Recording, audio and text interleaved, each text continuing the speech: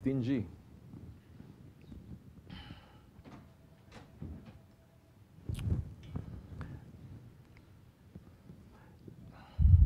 Let me answer that by saying what it means to be generous.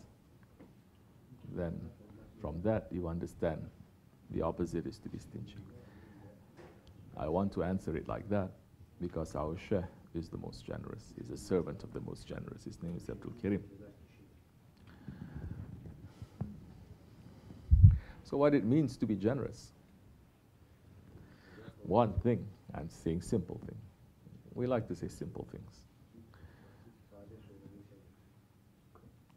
To be generous is not meaning that when I have extra,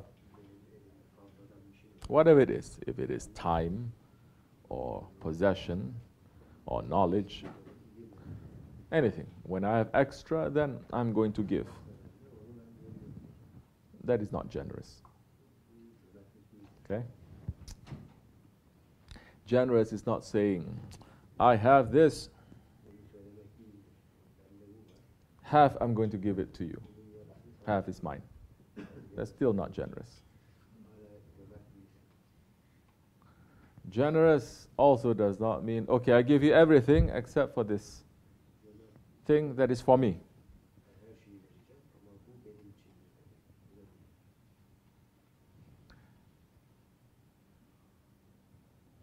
As Hazrat Umar said to the Holy Prophet, Ya Rasulullah, I love you more than anyone except my own self. And the Holy Prophet says, Ya Umar, you haven't reached the complete faith. And Hazrat Umar quickly said, I'm paraphrasing, he's saying, that I love you more than myself. Don't think that he just changed his mind just like that. That was a rehearsal, Sheikh, and he said, for us to understand. A man cannot just change his heart in a split second like that. We're talking about Hazrat Umar here. Hazrat Umar, who gave up his entire life for the Holy Prophet ﷺ. Gave his life, so how can he really claim that he loves himself more when he's put his life in front of the Prophet ﷺ to be taken? Generosity, it is one of the names, the attributes of Allah subhanahu wa ta'ala. And Allah subhanahu wa ta'ala loves the one who is generous. And there is a hadith sharif where the Holy Prophet was saying, Allah loves generosity, and He loves the generous unbeliever more than the stingy believer. And in these days, Shaykh Effendi saying, Shaykh Mawlana saying, in these days so many people, especially they are not belonging to Islam, they will find safety through generosity. Only by being generous, by giving a lot of charity and kindness, they will find safety. So, in our way, we belong to the way of Hazrat Abu Bakr Siddiq. And what is the way of Hazrat Abu Bakr Siddiq? When he came to the presence of the Prophet ﷺ, and he was wearing the leaves from the date trees tying around his waist. And he came, Prophet ﷺ was smiling and saying to him, Ya Abu Bakr, what happened? Today, Ya Rasulullah, I've given everything for the sake of Allah, for the sake of Islam. Not even the clothes that he was wearing. He says he's given everything away.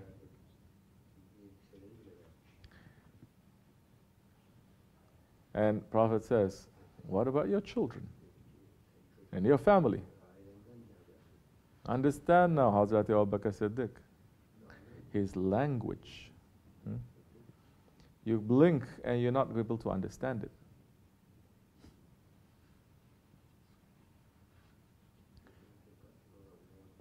You blink, you cannot understand. Because his words, it's like the words of the prophets. Because Holy Prophet is saying, whatever Allah has put in my heart, I pour into the heart of Abu Bakr Siddiq.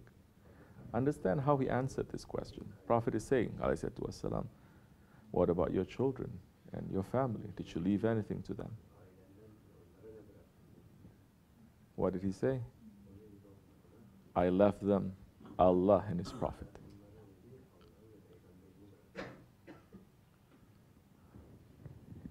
Understand? So who is possessing what? What he possessed at that time.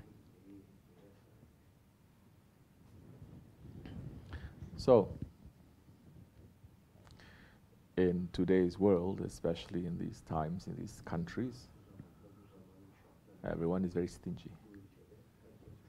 Because they're not taught how to share, number one. They're not taught how to share when they're young. Everyone, you have my own thing. This is my seat, my plate, my food, my toys, my this, my that. Maybe there's only 1 or 2 kids in the family, so he gets spoiled. Everyone is giving, and he's not taught to give to others. Only knowing how to take, how to take, how to take. Because this whole society now, it is based on desire. It's based on hawa.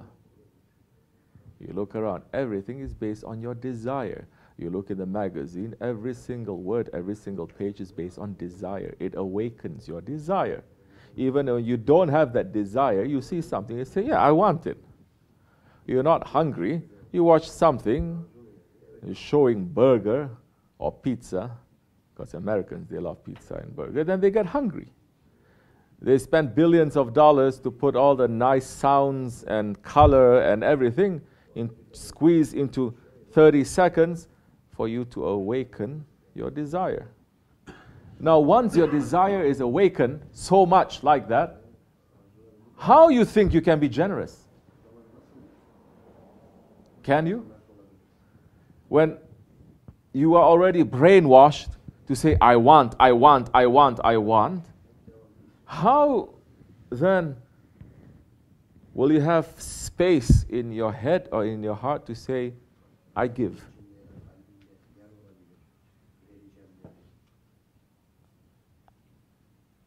So, a stingy person is the poorest person because he's always in need. A generous person is the richest person because he's not in need. He doesn't need anything.